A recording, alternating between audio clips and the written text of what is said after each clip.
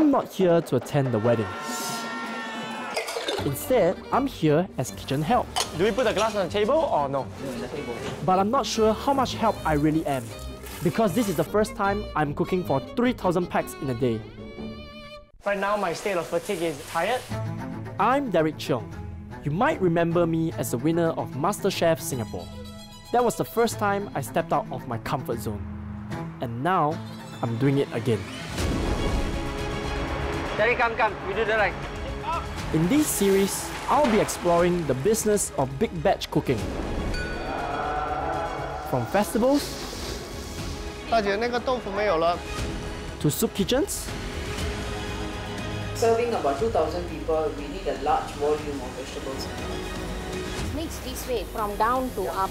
what does it take to feed thousands with quality food on time and within budget?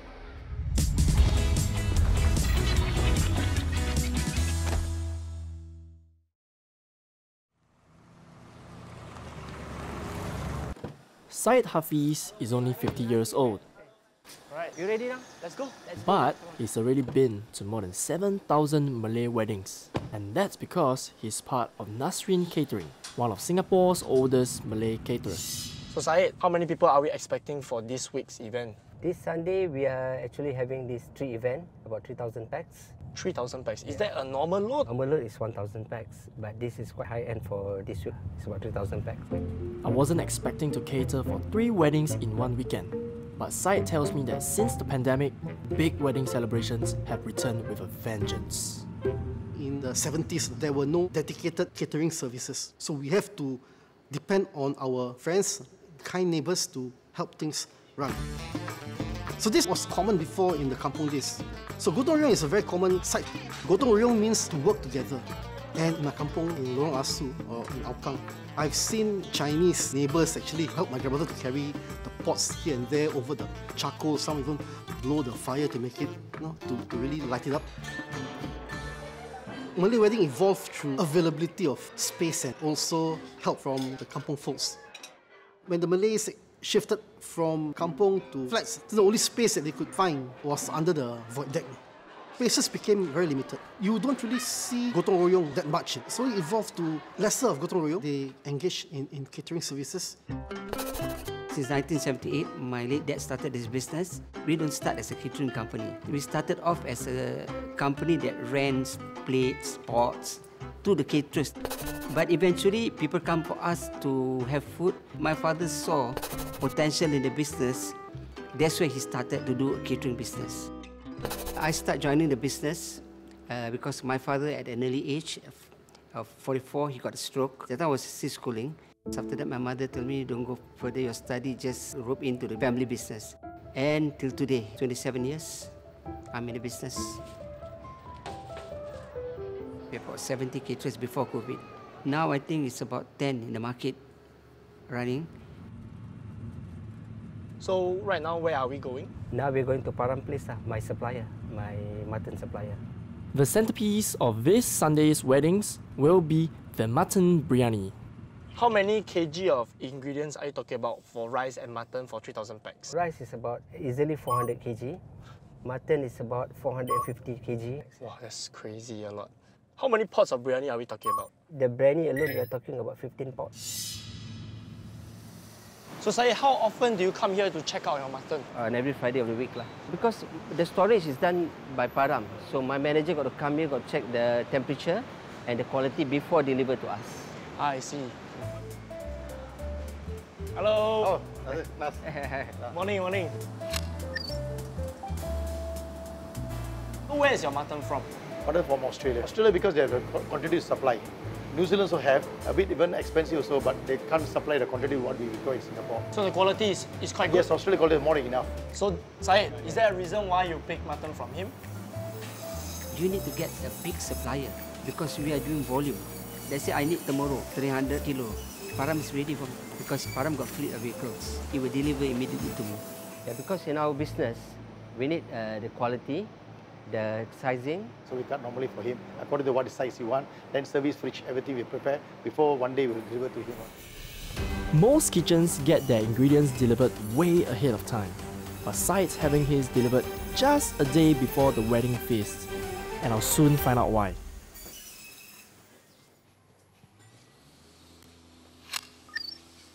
Besides pre-ordering the mutton, Syed also has to put in an order of desserts for 3,000 people.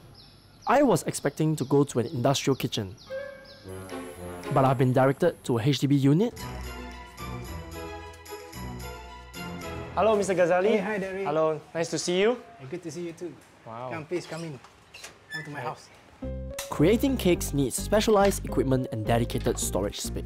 So Syed has outsourced dessert making to Ghazali Murad, a baker. But I'm surprised at how little space there is. In fact, my home kitchen seems roomier. So I can't imagine where to begin baking dessert for 3,000 people. Where are we going to place everything? Okay, Mr. Ghazali, so this is where you bake for thousands of people. Oh, yes, this. You have to bake batch by batch every single time. Yes, correct. So how do you store them? I store them in my freezer. Ghazali's chest freezer is only 210 litre big, which means there's a limit to the type of desserts he can bake and store. They need to be dense, flat and stackable. So we are actually doing brownies. Yes, correct. Okay. So we'll start with butter and mix with the sugar, right? Yes, correct. I think what really intrigued me about Mr. Ghazali's process is actually his planning. So he actually plans 2 weeks in advance. So he procures the ingredient, make sure he has enough ingredients for the bake, and also making sure that he has enough space to put all the cakes into the freezer.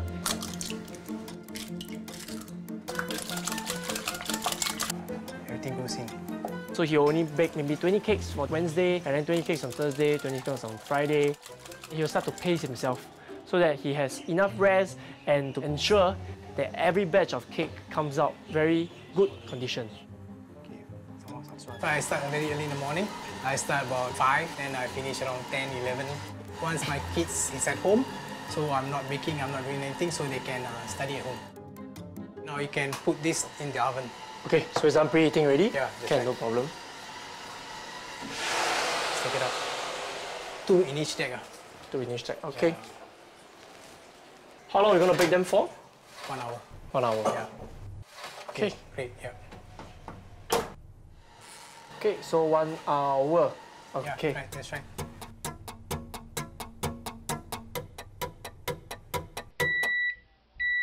Okay, the brownie is ready. Okay. Okay, let me have you fish it out. No problem. Wait, one more. Okay, you can take Wow. it out. Yeah. After 1.5 hours, we've only made less than a tenth of what's needed for this Sunday.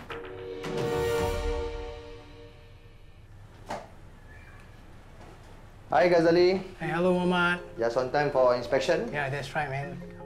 It's important to control the quality of the cakes and the brownies and inspect whether they follow the hygiene protocols.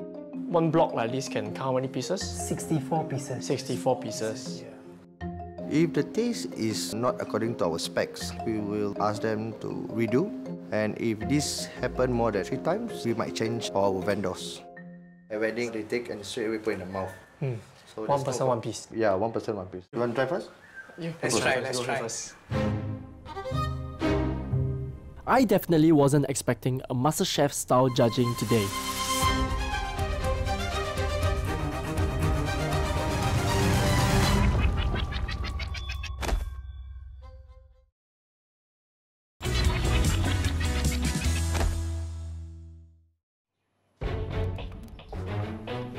You want to try first?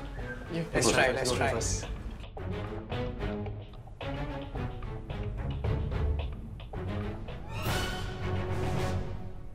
Fantastic, man. Oh, thank you very much, thank you. This is why he's a doing specialized job for us, because his brownie is fantastic. Oh, this is absolutely delicious. So I really like that the brownie is really nice and moist. Honestly, this is one of the best brownies I've had. Thank you. I can really tell why this is actually one of your signature items in your business. Thank you. So we have done 14s. How many more to go? Only 40 more to go. Only. Yeah. You seem very confident in this. no problem. Okay, right, let's get to work then. Now let's go to work. So let me enjoy the brownie and you all go to work.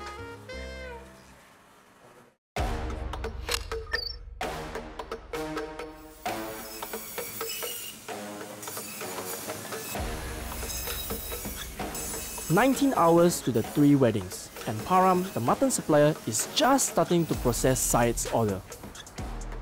By 7 PM on Saturday, 450 kilograms of mutton are delivered to Syed's kitchen. Then around 400 kilograms of chicken arrive next. Okay, I'm going to help you guys with the unloading. Okay, sure.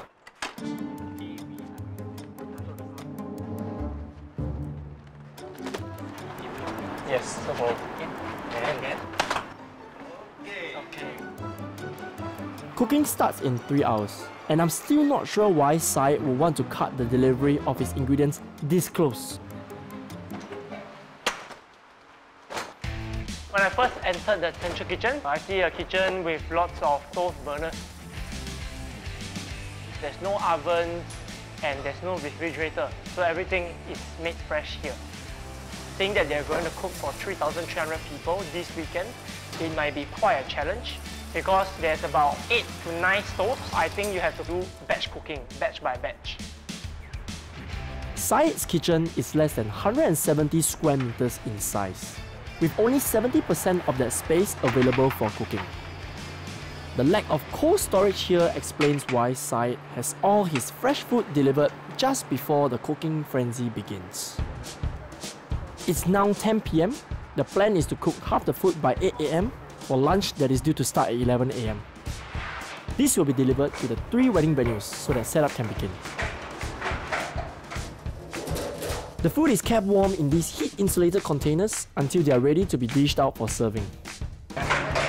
Meanwhile, the kitchen will finish cooking the other half and deliver it before the first half runs out.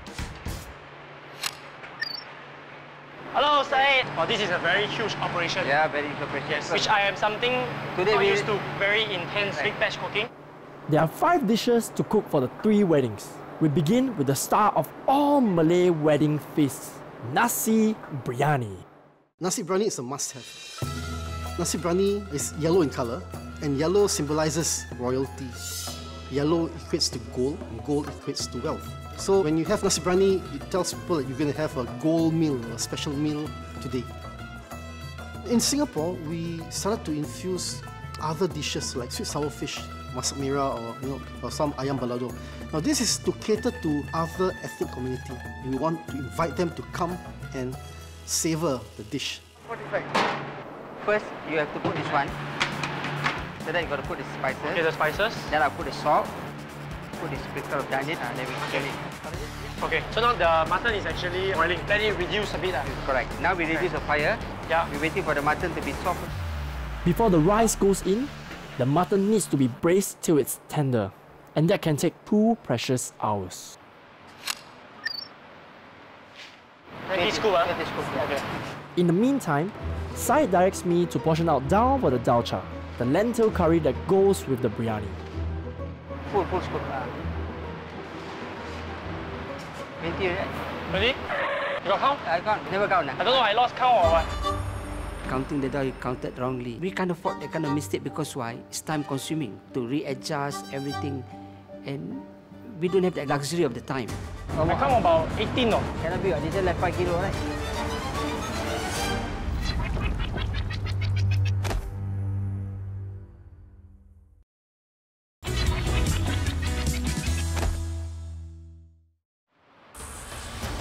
I'm told to measure out 20 scoops of dal, but midway, I lose count. You bring one more out. No, out one. Never count. I count about 18 no? Eh? I don't know, I lost count or what? You got count 20? 20. 20, okay. Cannot be, this is like 5 kilo, right? Slightly more, around 5 lah. Give one more. I think half a scoop. Half a scoop. Half a scoop.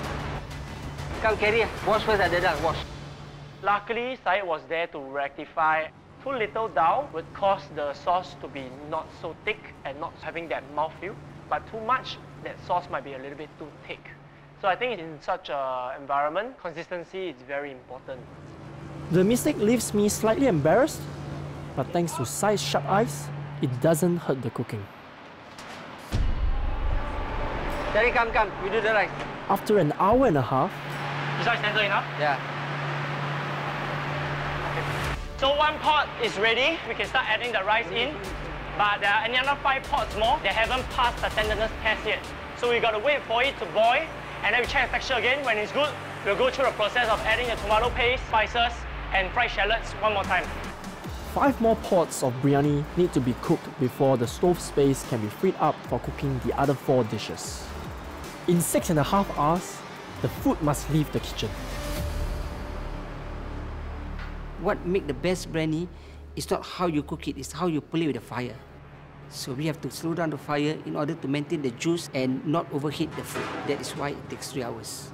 Last time, the traditional cooking of biryani, they use charcoal. On top, they put charcoal. So now, time has changed. So what we do now is that we have below fire and on top of the pot, also another fire. Because we need to cook the rice at a certain temperature and the mutton at a certain temperature also. So we want to maintain the heat and to maintain the freshness and the aroma.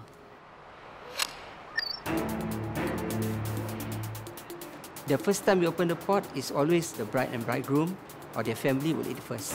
So they know that we are giving them something that's fresh and they can taste it and they can evaluate it. This is something new to me, not being able to taste or check if the food is cooked. But I'm told the biryani has never been rejected, so I trust in Syed's perfect track record. The first batch of biryani has been sent out, and we are going to start to cook bihun. Chili sauce. Okay, So in this pot, we have added some oil, some garlic, red onion, dried chili paste, as well as some soybean.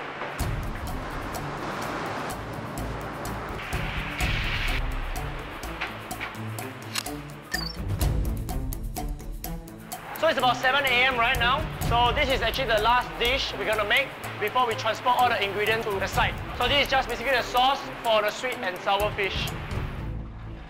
In half an hour, the food needs to leave in 3 vans for 3 wedding lunches due to start at 11 AM.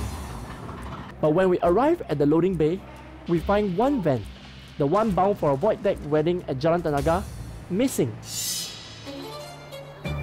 As the man in charge of logistics, Muhammad has arranged for a backup van. We load the food.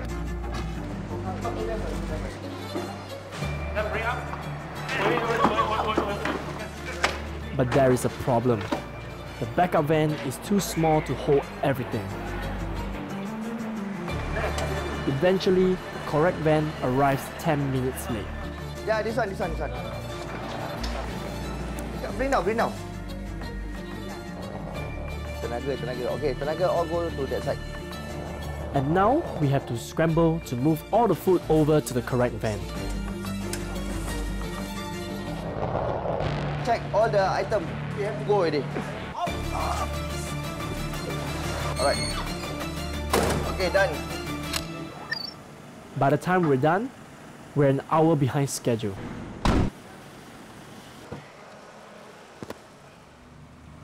While I head for the wedding taking place at the void deck, Syed's other 2 weddings are held in the ballrooms.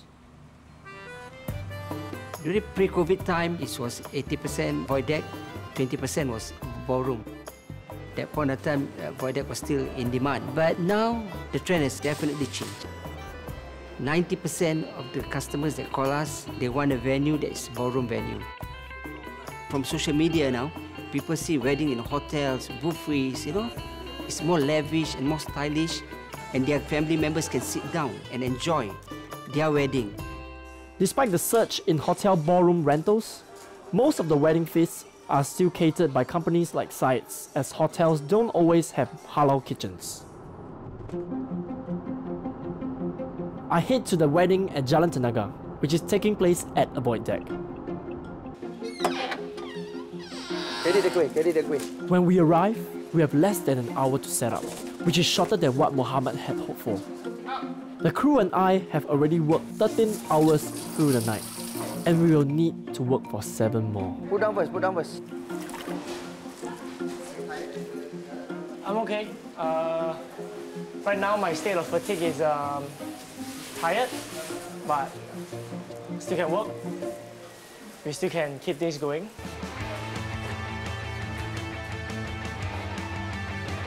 Now we start to put them on the warmers. Yes, correct. Be careful. Take dalcha. Veggies, Yes. You can see the mutton will go up. Can cover? Yeah. Okay.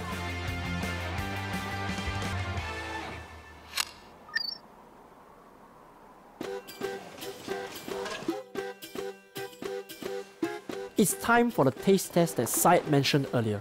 The biryani has been left in a pot for 8 hours. So we'll mix it evenly. I can still feel its heat. The moment of reckoning is here. The family of the bridegroom is taste testing the biryani before the party begins. Will they approve of it? If there's incident of food rejected by the customer, we activate our chef to make sure that we cook the particular dish.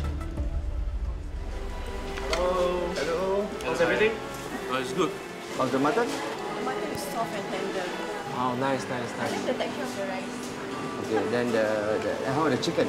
I think the chicken is cooked to perfection. The taste is just nice because sometimes ayam masak merah if too spicy also the kids cannot really consume it. If the food is not up to the standard, I think I will lose my job, or I will retire from catering because the image has been tarnished. But it never happened before, so I'm still good. So when it's nice, you can go for the second round, huh? Oh my goodness, yeah. Third round was okay, sir.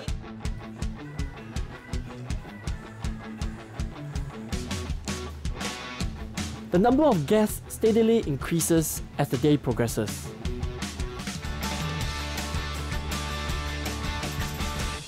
Until the moment they've all been waiting for.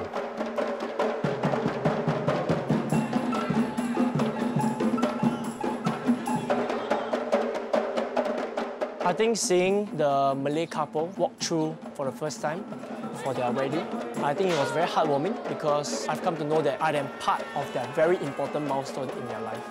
That I actually helped to put the biryani on the table for the guests and their family to enjoy, and that I was part of this special operation.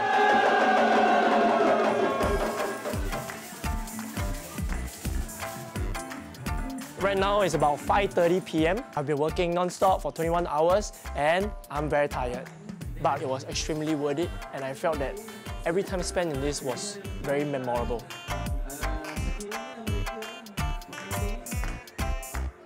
I have one very important task left to do, which is to clean up all the dishes and clean up the place.